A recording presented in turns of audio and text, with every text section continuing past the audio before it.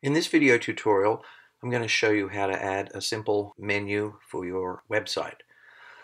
To begin with, we're going to go to the Insert panel in the page, and we're going to choose Navigation from the set of HTML objects. I'm going to click Navigation. The Insert Navigation window pops up here, and we're going to insert our navigation menu after the header tag. So make sure that the header tag is selected here and then it says after that tag. And in the ID field, we're going to type in the name of the menu, and I'm just going to call mine main menu. Seems like a pretty good idea. So main_menu. You can call yours whatever you wish. Click OK. With the main menu still selected, we're going to go straight to the Css Designer tab and add a rule for it immediately so that it matches the rest of the elements on our site. So to do that, we click on the plus symbol next to the selector, and it comes up with main menu. We hit return, and we're going to go straight over to the layout properties, choose width. So make sure you have layout property selected.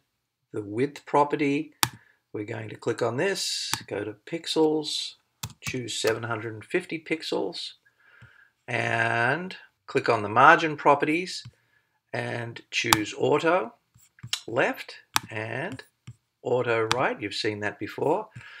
So now we've got our menu underneath the header with the content selected. For the main menu, we're ready to add our menu in there. And while it's selected, just go ahead to the Insert panel again. And this time we're going to choose something called an Unordered List. Choose Unordered List, and you notice it gives it some padding so that we can work with it there. And a bullet point. And you can just go ahead and start typing your menu items while it's selected. I'm going to enter home. I'm going to have a page called About Me. Too many capitals. I'm going to have a gallery site, a gallery page.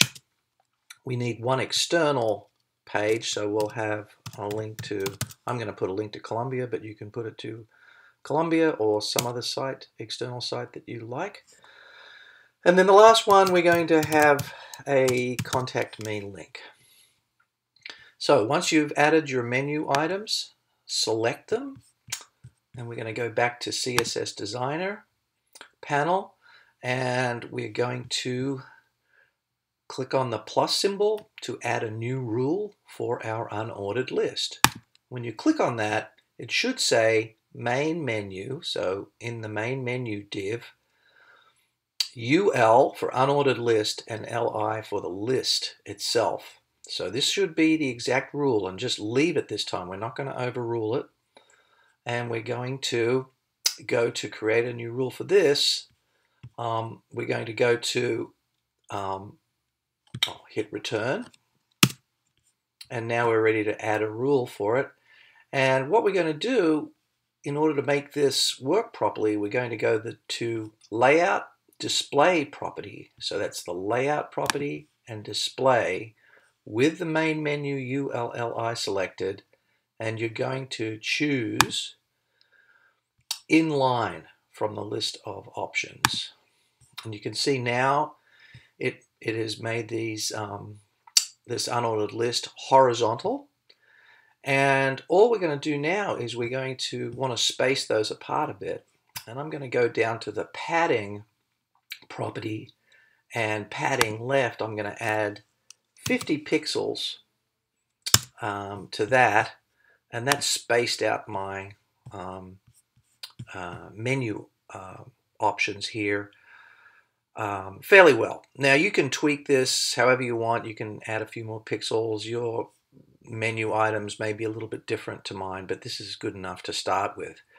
So now if I preview this in the browser, I should, well, it wants me to save. Yes, I'm going to say yes. I'm going to save my style sheet.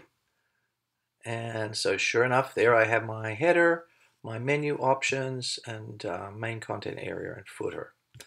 So all is looking good so far.